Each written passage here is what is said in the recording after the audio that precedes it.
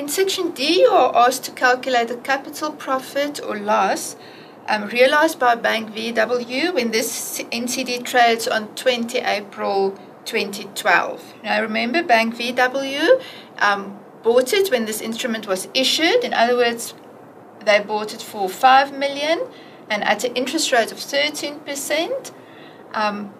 They held it for 50 days and then they sold it on the 20th of April 2012. Now it's actually rather easy to calculate or to determine whether a capital profit or a capital loss was made. All we have to do is we have to look at the interest rate.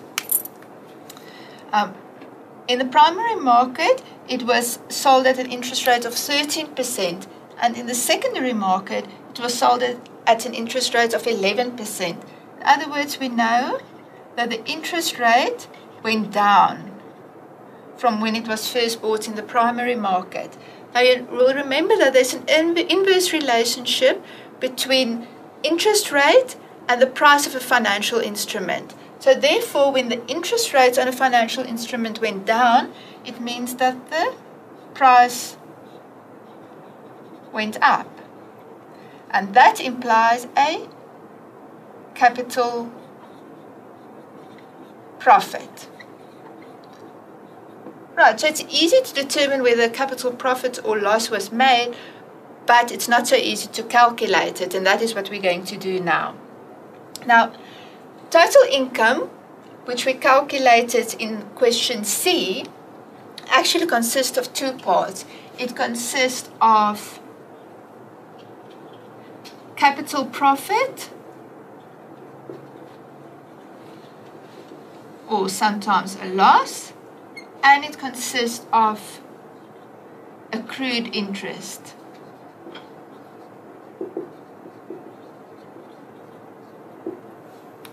So to calculate your capital profit or loss, all you have to do is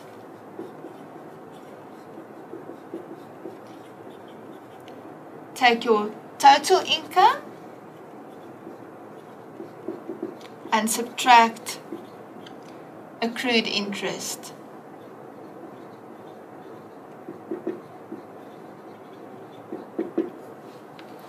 If total income is larger than accrued interest, then you will know that a capital profit was realized. But when the total income is less than the accrued interest, then it implies a capital loss. Right, so in order to calculate the capital profit or loss, we know what the total income is, but we first have to calculate accrued interest. Now we're going to use this formula to calculate accrued interest. Accrued interest is equal to the amount paid times the interest rate times the portion of the year that it belonged to the seller. So if we rewrite that formula, accrued interest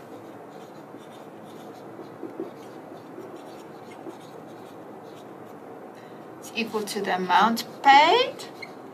Now this is the amount that was paid by Bank VW when it was bought in the primary market times the interest rate, and in this case it's going to be the interest rate at which Bank VW bought the instrument, in other words the interest rate at which it traded in the primary market, times the portion of the year that it belonged to Bank VW, and it belonged to Bank VW for 50 days, so it's going to be 50 divided by 365.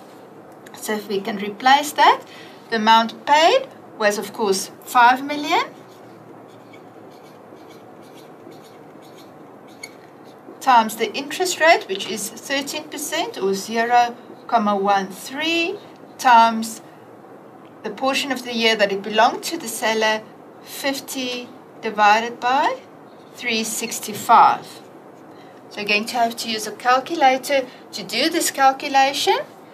5 million times 0.13 times 50 divided by 365, and that gives you 89,041 Rand and 9 cents, or if we round that, we get 89,041 Rand.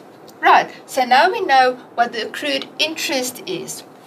To calculate the capital profit or loss, we know that it's a capital profit. How do we know it? Because interest rates went down.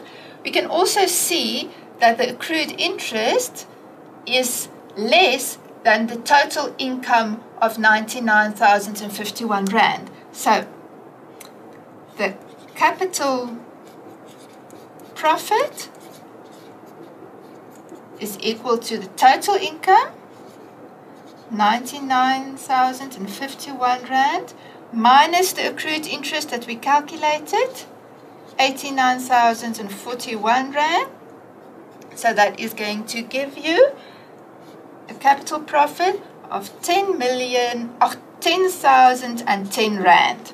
So that is the capital profit realized by Bank VW for holding this instrument for 50 days.